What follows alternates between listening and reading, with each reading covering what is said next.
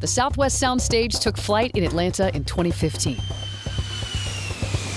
For the next 3 years, Southwest shared their love for music with millions of Power 96.1 and Alt 105.7 listeners. And Atlanta shared their love back. No matter how new the artists, fans showed up, even ones who didn't win. Some hiding in the parking deck and begging or trying to bribe their way in. At every performance, fans had their phones out, ready to take pictures and videos to share online or later. Over 1,500 winners and guests were treated to a one-of-a-kind experience as unique as Southwest Airlines.